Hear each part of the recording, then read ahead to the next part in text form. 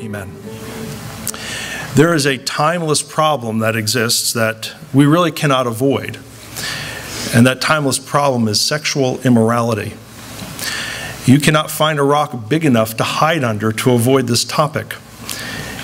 It has been timeless in that from the beginning of the scriptures, from the beginning of time, we see people struggling with this matter. The antediluvians during the time prior to Noah had issues with this immorality. We see it with the Canaanites, the Greeks, the Romans, all through human history. It is an issue, and all you have to do is turn on your television or the internet today, and it's still with us. Paul speaks to this head on in 1 Thessalonians.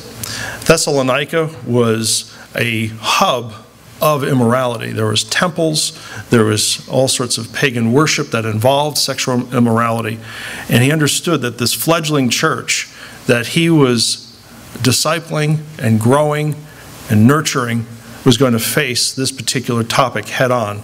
So Paul speaks to it in 1 Thessalonians chapter 4, verses 1 through 10.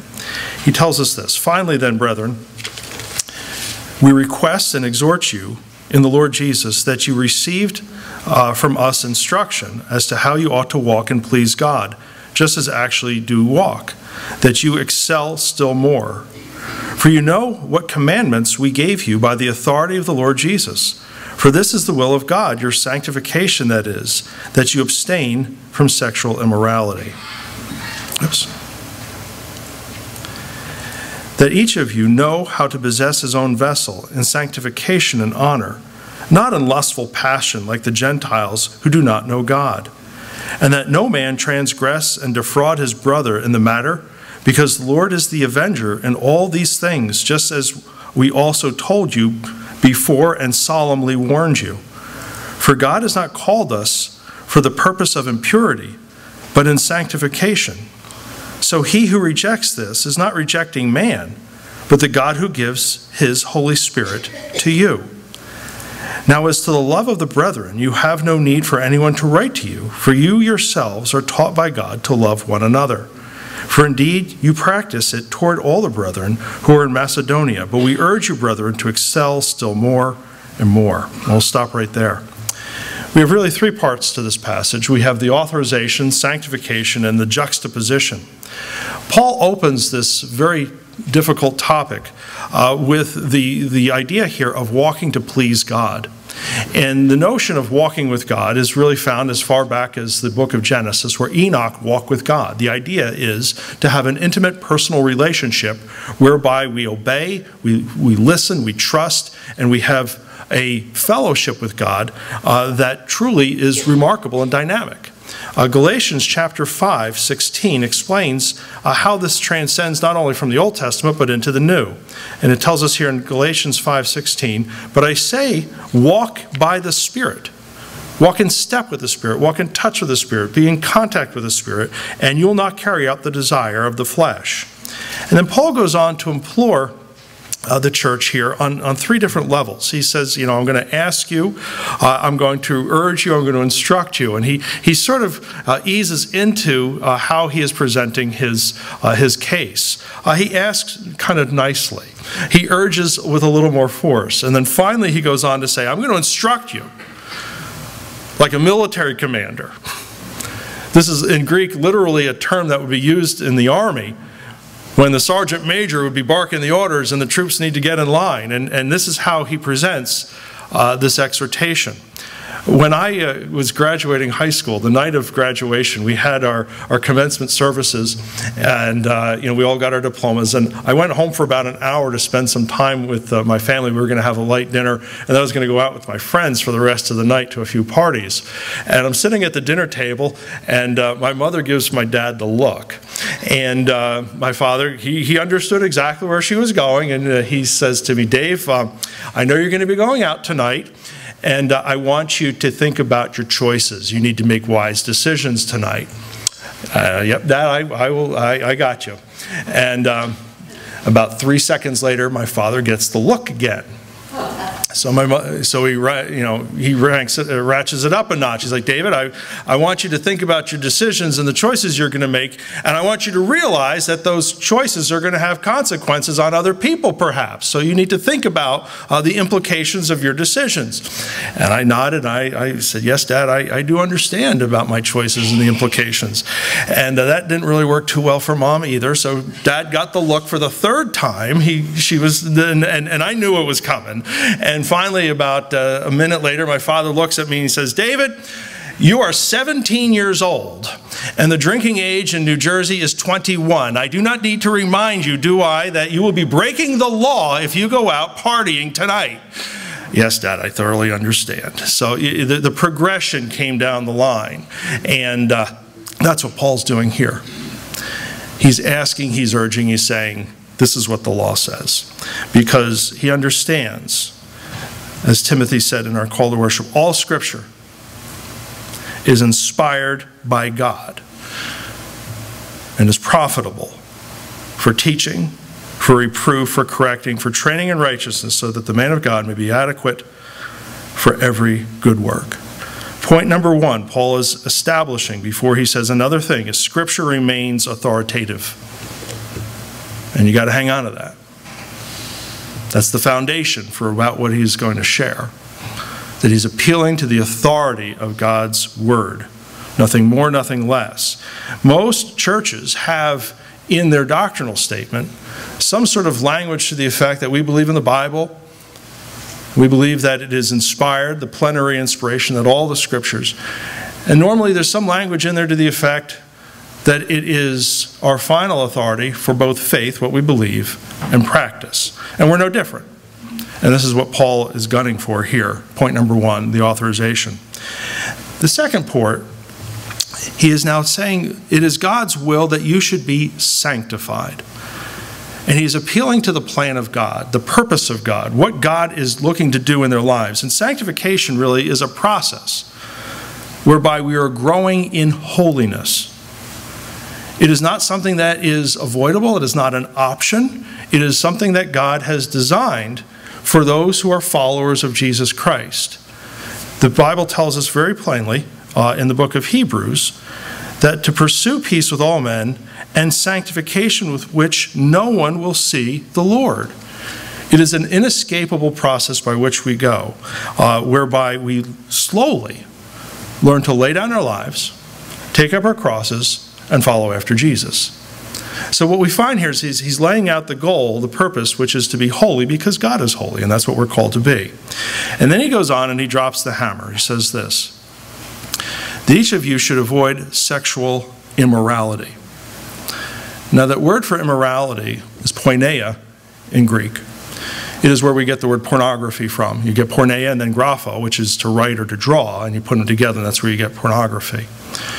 The word porneia in Greek carries with it the broadest possible scope of understanding and idea here. It involves adultery. It involves incest. It would involve rape. It would involve homosexuality. It would involve prostitution. It would involve any and every possible sexual act outside of the scope of a monogamous marriage between one man and one woman. And if you want to see how that outline flows, your homework would be to read Leviticus chapter 18. It gives an entire list of all the thou shalt nots. But it falls into that scope of anything and everything outside of the realm of a relationship between a husband and a wife in the context of marriage. We even see in the book of Deuteronomy the notion of adultery here. It's stated in the 7th commandment, but it also has another layer to it.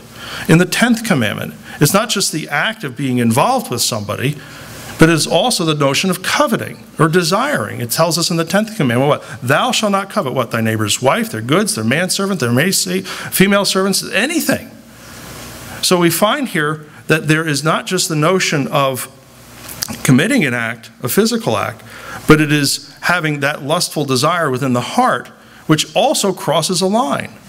Jesus goes on to explain that even further when he is in the Sermon on the Mount, when he says, you have heard what it says, thou shalt not commit adultery, but I say unto you, if a man looks at a woman lustfully, he has committed adultery with her already in his heart. So what we find here is that porneia is not only going to be the physical act, but it also could include pornography, and that's where I'm going with all this. The notion of having a lustful approach toward anything without even acting upon it, if that's being harbored within the heart, and we're stewing upon that, Jesus makes it clear that we've already crossed the line. And what we find here is that Paul is recognizing this is a problem in the particular area of Thessalonica. Temple worship was common then, and in the various Greek temples, prostitution was running rampant, both male and female prostitution. That was one of the major problems. He's also speaking to the issue of adultery. I wanted to give you a picture here of just how bad things were. The Greek influence during that time period cannot be understated. There was a man by the name of Aristippus of Cyrene. He is the father of what we call modern-day hedonism. And he had a philosophy that had permeated the culture starting in the 4th century BC and became very predominant. And this is what he wrote, or this is the summation of it. Aristippus of Cyrene, the father of hedonism, taught that the pursuit of pleasure was the highest good and noblest path one could pursue. In other words, if it makes you feel good, do it. And it doesn't matter what it is. This now becomes the marching orders for many who are in that philosophical camp, both on a religious level and on a personal level. It had gotten to such a point, the immorality during that day, that one of the attorneys, he is an attorney and a statesman by the name of Demosthenes, he writes this: we keep prostitutes for pleasure, we keep mistresses for the day-to-day needs of the body, and we keep wives for begetting of children and for the faithful guardianship of our homes. That's the mentality of 1st century Rome, the empire, and it had permeated Judaism as well. In fact, when I was writing my dissertation, I came across a very unusual quote. There had been a couple in Ephesus, or modern-day Turkey, who wanted to be buried together. They had been married for 33 years, and they had a very healthy relationship, and their final request was, after the wife had died, the husband was about to die as well. He wanted to be buried next to his wife and be remembered as a faithful man, and everybody thought it was strange. They were surprised at this. The problem that we have here, especially with this particular culture, is selfishness. That a gift that God has given us has been flipped on its head and turned into an act that revolves around making me happy versus making someone else gratified. This sense of exploitation. And we see this especially in the fact that prostitution was so rampant during this day. I want to point you to a passage in Deuteronomy which really gives us a picture as to what God intends physical relations to look like. It's Deuteronomy chapter 24, verse 5. It is for a newlywed couple. The Bible tells us this: when a man takes a new wife, he shall not go out with the army, nor be charged with any duty. He shall be free at home 1 year, and shall give happiness to his wife whom he has taken. The honeymoon was born in the Bible. The idea of having a break, having some time off. Notice the emphasis. It's not that the man will go home and figure out how to find pleasure himself. The emphasis is learning how to give, not to be on that selfish receiving end. And unfortunately, this is what the pagan culture of the day had flipped completely on its head, defying what God had made to be something quite beautiful into something quite selfish. What we find here in the passage is that Paul is saying this: each of you should learn to control his body. And that notion of control here, the word in Greek, is something that would be used with music or with sports or even art. It's mastery. The concept of mastering something. When you go out for a master's degree, you become what? Highly proficient in a given study. When people learn to play the piano, when people learn to play an instrument, when people learn to draw or to write, if they get involved with sports, you don't just wake up one day and become a fantastic athlete or musician. You may be born with a natural gift or proclivity. I happen to have a nephew who's a professional musician. He's a singer. He's sung all over the world. He said at the Met, Philadelphia, Rome, London, you name the venue, he's been there. He was born with a natural gift, but he had to develop that gift over a long period of time. He was trained in high school. He went on to different camps. He went off to a choir college. He has been cultivating and developing that ability to sing and sing well in a choir over the course of at least 10 years now. He has mastery over it. Why? Because he's worked on it. He has invested time and energy and effort, and that's the same idea here when it comes to holiness. It is not something that just happens overnight. You don't just wake up and say, Lord, I've got this pride issue, I've got this selfishness issue, I've got this, immoral issue that's going on, and it's just going to get zapped from you. That's not how sanctification works. In fact, it's just the opposite. It is a long and slow and grinding road that is difficult, whereby moment by moment, day by day, step by step, we learn to submit to God's perfect will. And Paul is encouraging, urging, imploring through the authority of God that this is the pathway we must learn to take. We find here in the book of Corinthians a parallel exhortation. He says this, flee immorality. Every other sin a man commits is outside the body, but the immoral man sins against his own body. Or do you not know that your body is what? A temple of the Holy Spirit, who is in you, whom you have from God, and that you are not your own, for you have been bought with a price. Therefore, what? Honor God, glorify God with what? With your bodies. And Paul is saying here, and this, we find this topic cropping up throughout the entire corpus of the New Testament, that we have choices to make. And that choice involves worshiping God on a regular basis. It's not just on a Sunday morning. It's not just when we come here together. When you walk out the door, you could be living for Jesus at 10:30 on a Sunday, and you could be living for the devil at 9:30 at night on a Sunday.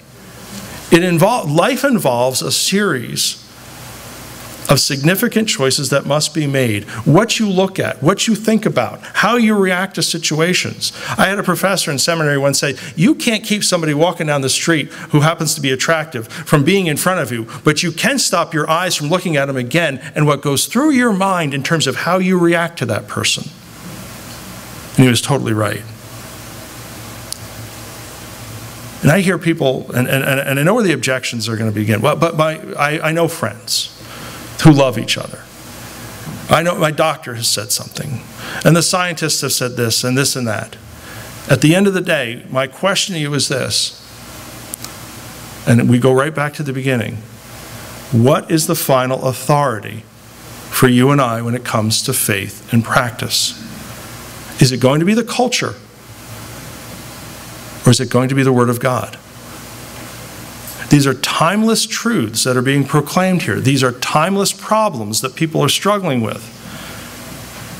And I do not believe it is the culture that shapes how we approach this. Sadly, that has permeated the church.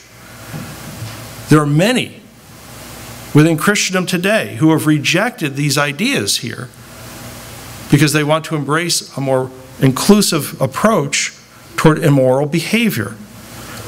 And that's where I believe one of my professors and friends, Dr. Tom Constable, said it quite well. No appeal to Christian liberty can justify fornication. None. We're not free to go out and sleep with whomever we want. It is just that simple. And what we find here is that as Paul is giving this exhortation, he reminds them that the Spirit is present in their lives. We are empowered and given the capacity to make good choices. Listen to what we find here in the book of Titus.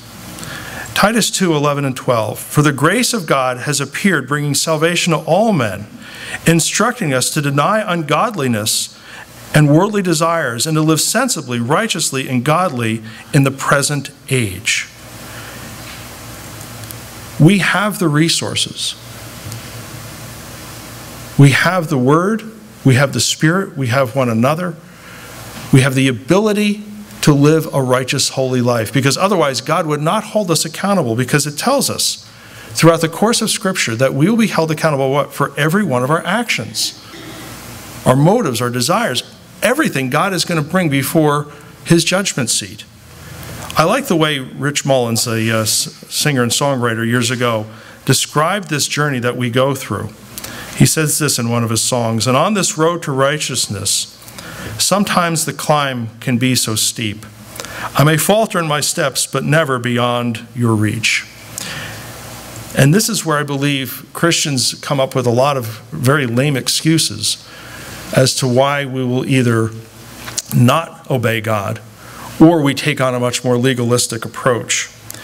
There's really two sides to this that I think Christians have approached the topic of sexual immorality, which I find to be both unbiblical and very harsh. There's one where there's cruel judgmentalism. And there's another side where we just think everything is fine. We're just going to love people the way they are. End of story. Jesus loves you, but he doesn't love the way you are. I love my kids, but I don't love everything they do. And there's a separation, there's a distinction between that. And we can go about with compassion, and we can go about with care and concern, but still have disdain for sin. Because otherwise, what do? We're acquiescing, we're saying it's okay to do whatever. Just fill in the blank, it doesn't have to be sexual. You can go out, punch your neighbor in the mouth. Go out and steal something. Go out and be proud. Go out and do whatever. If that's our mentality, then we will accept whatever behavior someone spoons toward us. And that is not God's will. It's not part of his plan. And that is why we find here, and need to be reminded sometimes, as Hebrews says, marriage is to be held in honor among all, and the marriage bed is to be undefiled. For fornicators and adulterers, God will judge. Our second point, very simple. Believers must avoid sexual immorality. We must avoid sexual immorality on every level. But notice here, as Paul brings this particular pericope to a close, he doesn't just drop it with this final, okay, here's the authority, go do it. Notice what he says in the following verses. I want to reread this for you. He explains to them that they need to remain holy. And then he says this, now about brotherly love. Notice how that just gets dumped right in the passage. Now about brotherly love, we don't need to remind you yourselves, you've been taught by God to love each other. And I want to stop right there. Why did Paul take this passage about love and sandwich it right next to this very powerful exhortation about sexual immorality? Because there's a very unique juxtaposition that's taking place here. We have the authorization, here's what God is saying. We have sanctification, here's his plan for your life. And now we have this unusual juxtaposition because he is telling them once again, over and over, because he knows. He knows that this church is going to struggle in this area. He knows it because he's seen it in every other church he's been to. He understands what the culture is like in that day and age. He understands that there's prostitution. He understands that there's affairs. He understands that people are running around, sleeping with one another. He gets it, perhaps better than anybody else. And he gives them this exhortation. You've got to stop this behavior. But on the same token, you need to have a level of love and compassion for one another. And this is where I think the legalistic side of Christendom misses the point. And what we find here is that love, when you really get down to it, is both confrontational and compassionate. Listen to what we find here in the book of Corinthians as love is being explained to us. Love does not rejoice in unrighteousness, but rejoices with the truth. A loving person does not look at someone who is doing something wrong, who is doing something clearly contrary to the scriptures and says, I love you so much, it's okay. That's not love. There's nothing loving about, nothing compassionate about that. I want you to think about John the Baptist for a moment. John the Baptist had one of the toughest ministries. He loved people. He was considered one of the greatest prophets, but he was also confrontational. Francis Schaeffer made it very clear the gospel is filled with compassion and love, but there's also a level of confrontation that accompanies it. John the Baptist confronted Herod over what? an affair. Herod was sleeping with his brother's wife. There was sexual immorality. And John continued to harp on him and tell him, you can't continue down this pathway. That's a loving response. He lost his head for it. Literally. But that was one of the most loving things that man could do. So we find here that love involves this notion of having gentle but compassionate confrontation. But it also involves a willingness to help people work through their issue. I want you to think about the prodigal son. The father, the inheritance. The young son gets a pot of money. He takes off. What does he do? Booze and broads, that's what it comes down to. He has a wild, he's crossing all the wrong lines. Now, does the father condone any of this? Not at all. But what's the father's response when the son repents? He welcomes him back. He forgives him. Because there's repentance and remorse. And he illustrates what the church needs to look like. There's that level of confrontation and conflict that does come because of sin. But there's also a side that's compassionate, that needs to be there. Because otherwise we strip people of any sense of hope that life could be different and life could be better. And life could be pure and life could be clean. And that leads us, it tells us here that you've been taught by God what this looks like. And that brings me to another passage, very potent, and it's how Jesus handled situations. John 8, 1 through 11. But Jesus went to the Mount of Olives. Early in the morning, he came again into the temple. And all the people were coming to him, and he sat down and began to teach them. The scribes and the Pharisees brought a woman caught in adultery. And having set her in the center of the court, they said to him, "Teacher, this woman has been caught in adultery, in the very act. Now in the law of Moses, he commanded us to stone such women. What then do you say?" They were saying this, testing him, so that they might have grounds for accusing him. But Jesus stooped down, with his finger wrote on the ground. But when they persisted in asking him, he straightened up and he said to them, "He who is without sin among you, let him be the first to throw a stone at her."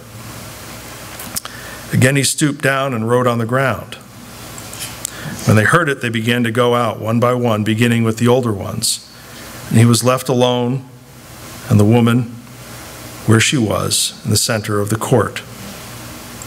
Straightening up, Jesus said to her, "Woman, where are they? Did no one condemn you?" She said, "No one, Lord." And Jesus said, "I do not condemn you either. Go, from now on, sin no more." No condemnation, but no compromise either. He didn't say, just go on. He said, stop doing what you're doing. How does he strike this unusual balance? How do you have compassion without compromise? How does he strip this notion of condemnation away? The first issue here in this story is the fact that the accusation is being mishandled by the Pharisees. They're trying to trap him. You see, if they were really going to stone this woman to death, they're missing something. The dude. The Bible was very clear that if you're going to bring somebody in for capital punishment, you needed two to tango. And he's not there. So they're setting Jesus up first and foremost. The second problem in all of this is the fact that they're missing the mission of the Messiah. She is clearly in the wrong. No one disputes that. The Pharisees, the witnesses, even Jesus. He accepts the testimony. She's crossed the line. He puts the trap aside, but we still have got the problem of this person. And the question is, why does he just say this? Why does he do this? Because the mission of Messiah was being missed by most people, And we find even just a few chapters earlier in John, it's stated with such clarity, we could see why Jesus can show this compassion without condemning her, and yet still exhort her to leave and abandon her life of sin. John 3:16, famous passage, almost all of you know it. What does it say? Here's Jesus' purpose. For God so loved the world that he gave his only begotten Son, that whoever believes in him shall not perish but have eternal life. There's the rescue mission. That through Christ, through his death, through his resurrection, through his sacrifice, we can now have eternal life. But it goes on. Watch the next verse. For God did not send the Son into the world to judge the world. That also could be translated to condemn the world, but that the world might be saved through him. This is where we find Jesus saying, I'm not going to condemn. Because the mission was to save and to rescue. Take it one more step further. He who believes in him is not judged. He who does not believe has been judged already, because he has not believed in the name of the only begotten Son of God. Why doesn't Jesus need to condemn this woman? Is because she's already condemned. I want to explain it in this light. I'll wrap things up. If you ever go to Texas and somebody says, we're going to go to Huntsville, you're not going to think of a rodeo. You're not going to think of fruitcake. You're not going to think of the stockyards. When somebody says we're going to Huntsville, there's only one thing that's going to come to mind. Huntsville, which is a town about 70 miles north of Houston, is where they house prisoners on death row. It is in Huntsville, Texas, that there is a prison, and in that prison is the death chamber. Texas carries out capital punishment. You have to commit at least 2 felonies simultaneously in order to be even considered eligible for the death penalty. It happens often down there. And when someone has gone through the entire trial process, if you have been found guilty in a court of law, if the evidence has been made clear and presented to the judge and jury, and you have been found guilty of 2 felonies, one of which would include murder, you could be sentenced to death. After that sentencing, you can go through your appeals process. Once the appeals have been rejected, if they are rejected, and you are still on trial, you are still condemned to die, you are sent to Huntsville. People who are in Huntsville are simply waiting for their execution. They are guilty, they are condemned, and they are now on death row. This woman is on death row. You and I are on death row, because all of us have sinned and fallen short of the glory of God. And it tells us already that we stand condemned in God's holy courtroom. And because of that, there's no appeal process. There's no wiggling out of it. There's no being a good enough person. There's no morality. There's no religious boxes that we could check off. There's no way I could clean up my act and change it and turn things around in such a way where I could escape the condemnation. Every one of us is on death row. There's only one person who could reverse that process and grant clemency to a person who is on death row. It's not even the President of the United States. The President could grant pardons of all sorts, but those are federal crimes. The only one person in the state of Texas can pardon a person on death row, and that's the governor. The governor can do so because they have the authority to emancipate a person on death row. Jesus has the authority to emancipate people on death row. And that is why he is able to look at this woman and explain to her to stop sinning and to escape that condemnation which is already hanging over her head. And this is why we can too, my final point, display compassion without compromise. Because I don't care what sin it is. This may be an easy one for you. You may be walking just fine. But all of us have sinned. If you haven't broken one part of the law, you've broken another part. Whether it be our pride or unbelief, our selfishness or greed. You just fill in the blank. We've all broken the law. And every one of us is on death row. And the only escape that we have is through Jesus Christ.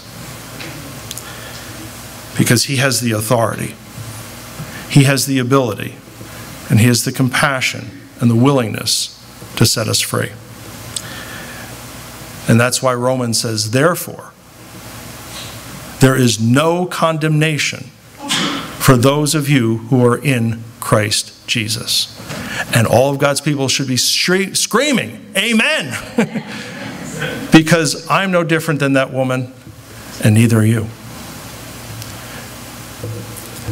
Jesus, the Son of Man, came to seek and save that which is lost. He comes with the authority. He comes with a plan of sanctification whereby we need to be clean and holy. And he comes by with compassion as well, so that we could interface with a broken world that desperately needs to hear about him. There's no excuses for sin. But what we find is that if we walk by the Spirit, if we live by the Spirit, if we're empowered by the Spirit, we can slowly say no to sin, because he gives us that strength to do so. And that is why the scripture says, the Son of Man came to seek and save those who are lost. And there's no condemnation for us who are on death row. Let's pray.